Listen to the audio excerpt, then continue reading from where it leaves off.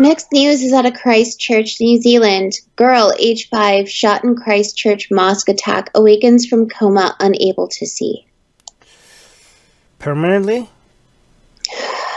Let me read this. Christchurch Mosque shooting survivor, Wasseim Alsati, had a rare morning off on March 15th, and he decided to spend it with his then 4-year-old daughter, Alen and take her to the mosque with him. But before they got inside Al-Noor, they were shot and left for dead. He slipped into a coma for 2.5 weeks. He kept slipping in and out of consciousness. Every time he woke up, he started screaming, certain that his youngest child was gone. During the first week of April, Alen woke up from her coma, and she turned 5 while she was still unconscious. She can't see anything and is just barely responsive. It could be another 6 months before doctors can assess just how bad the damage is. So while we don't know that it's permanent damage right now, things aren't looking good for her. And this is just one of those things, you know, we saw people when this first came out that disgusted a lot of members on our team, myself as well, Armin, where people were just praising this, thinking that this was some sort of win for atheism, thinking that, you know, barging into a church and killing off some Muslims is just going to somehow magically, you know, make things okay. And it was terrible. It was terrible. It was disgusting.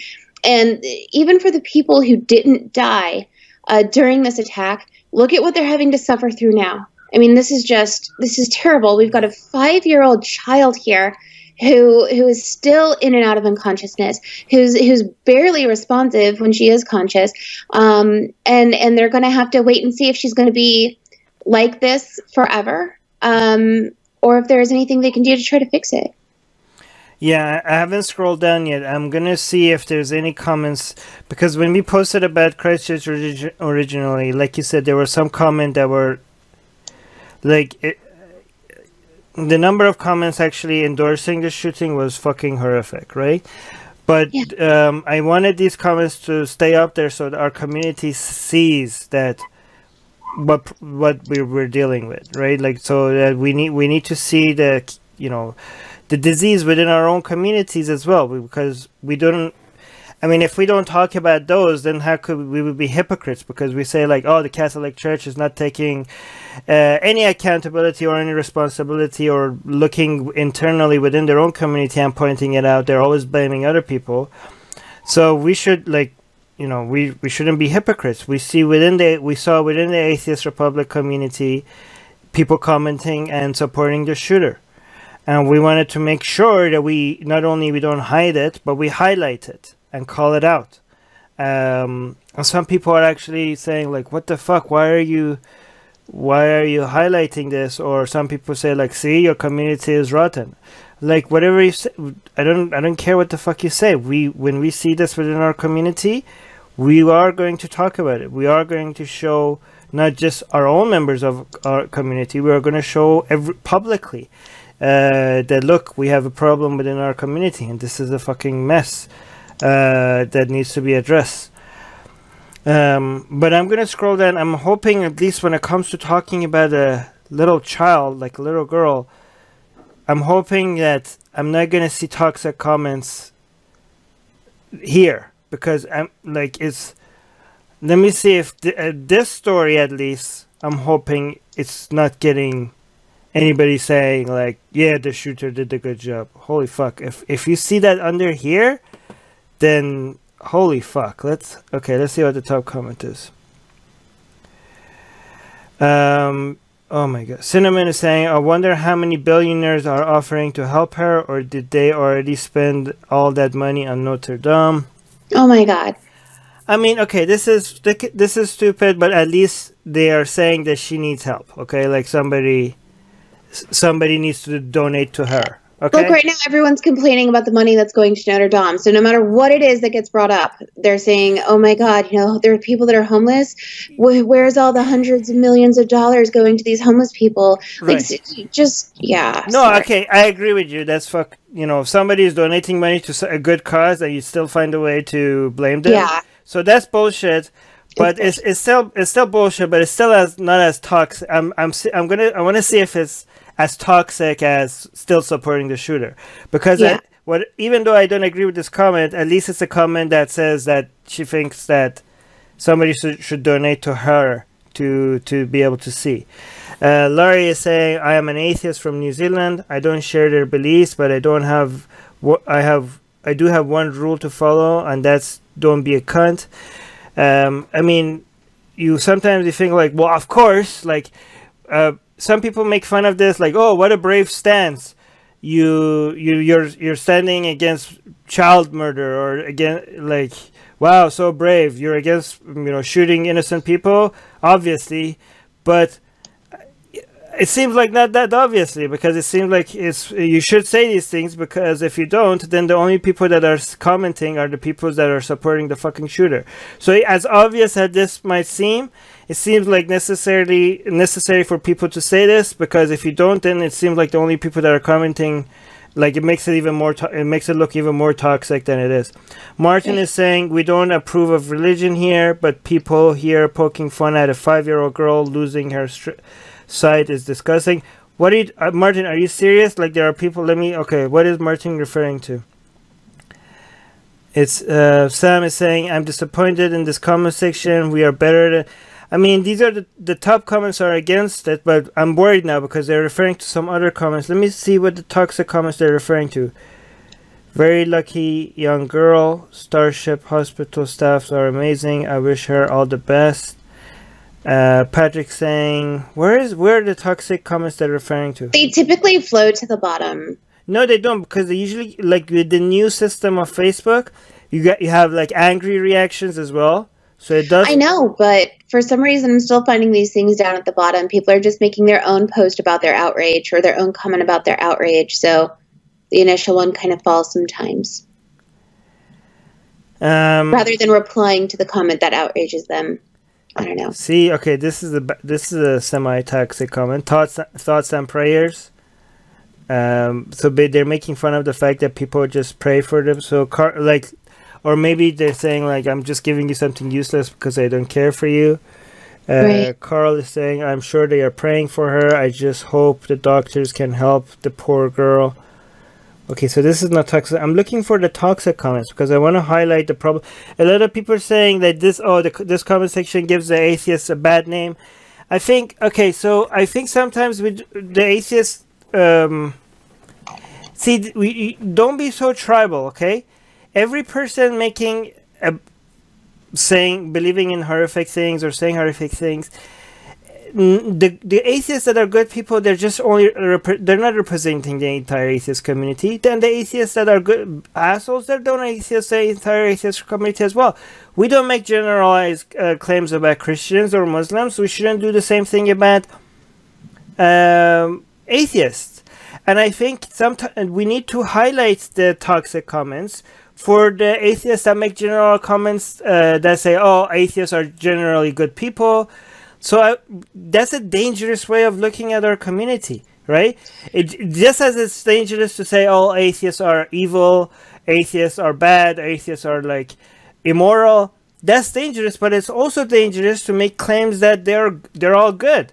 So, and we try to highlight toxic comments like this so that we destroy that myth. And if you think that this makes atheists look bad, that's also nonsense, because you can't generalize an entire group of people. But where are the toxic comments? I'm trying to find. Tim is saying if she's been an atheist. I've found a few. What? Jonathan Wesley Jackson says, should have worshipped a god who specializes in healing the blind. Then someone up here posted a meme that says so. Another person said nobody cares. And then someone said that I don't remember seeing a child in the video. ... Kind of like it's a conspiracy theory. Conspiracy theory. So I mean, there were really just like a handful that kind of, like I said, floated towards the bottom because people make their own comments about those comments rather than replying. There are more comments. There are more comments of saying they're disgusted. Oh my! There's somebody. Oh, this is so sad. There's a GIF here. GIF or GIF? I don't know. with the so. Ew. Yeah. Gross.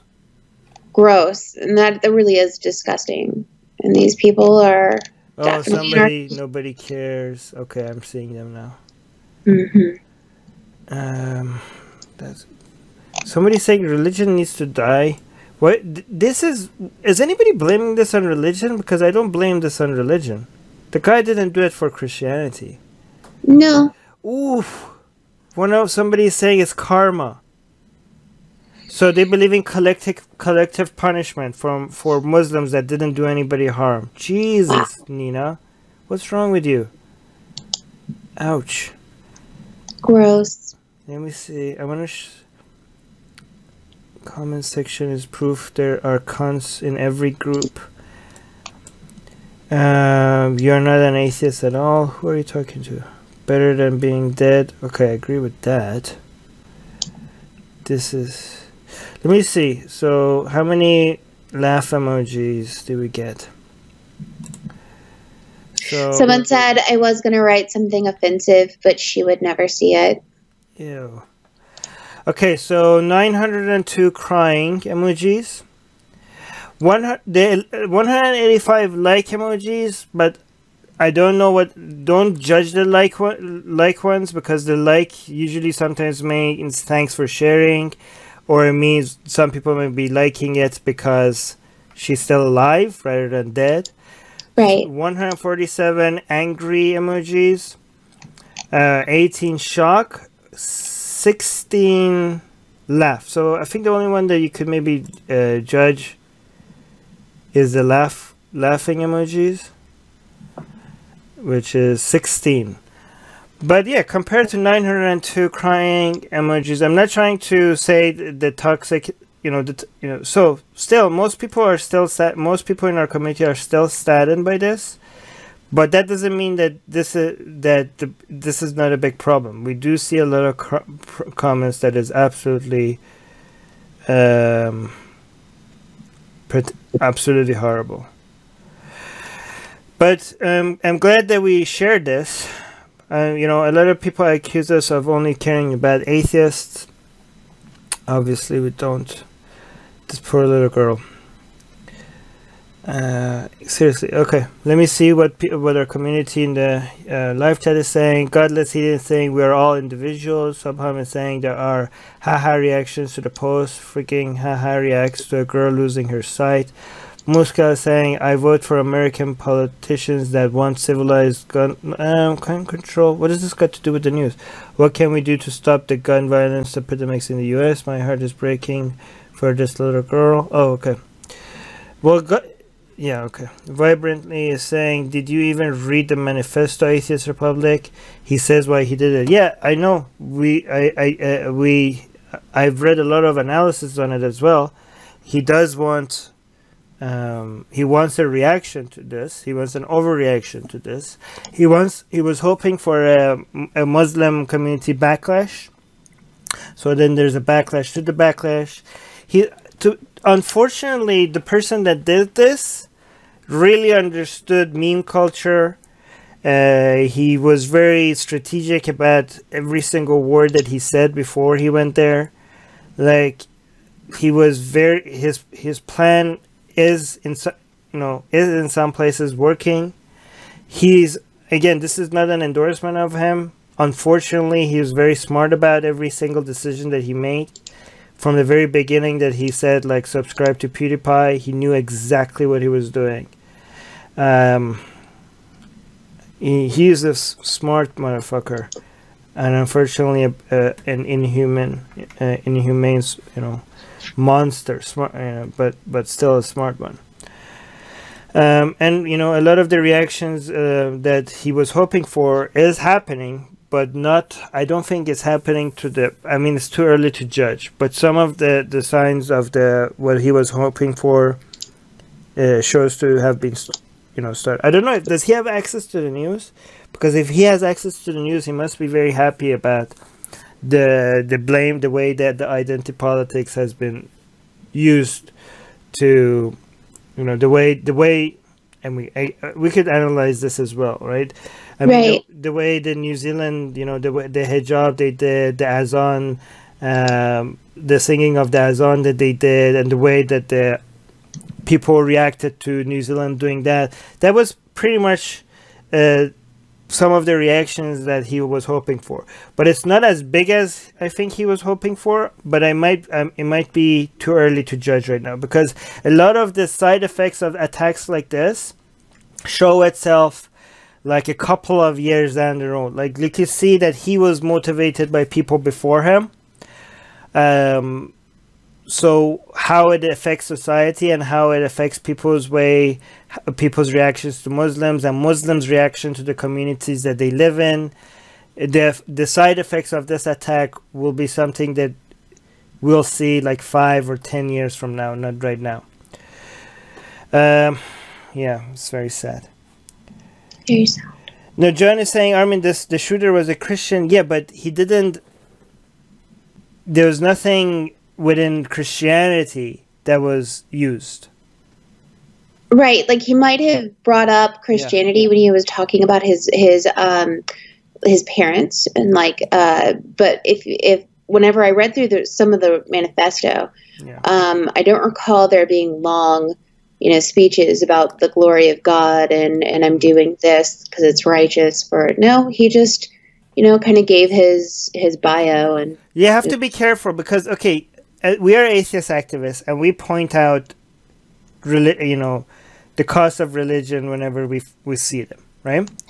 But you have to be careful because when you turn into a hammer, then everything looks like a nail, right?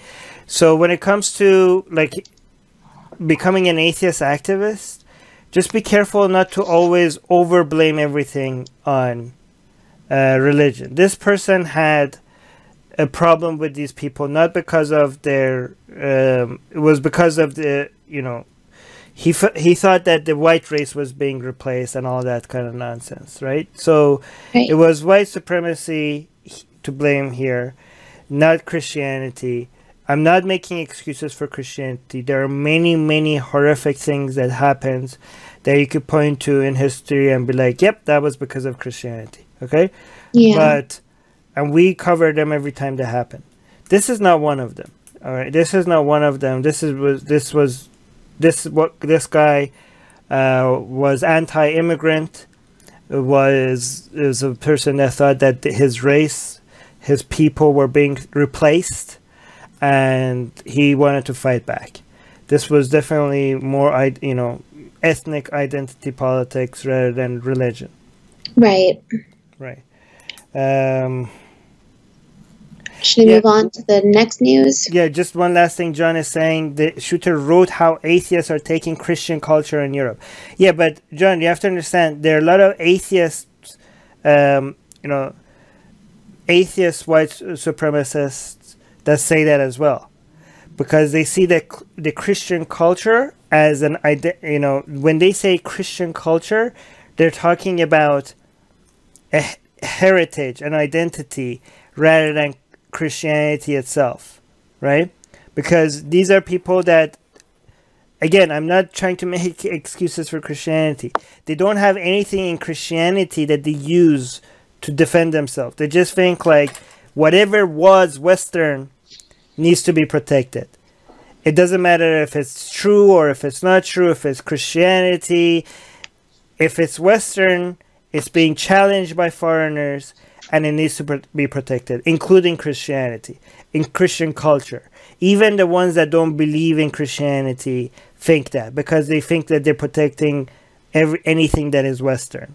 So, I don't think they're using Christianity as a way to come up with their arguments. They just think anything that belongs to the West has to be...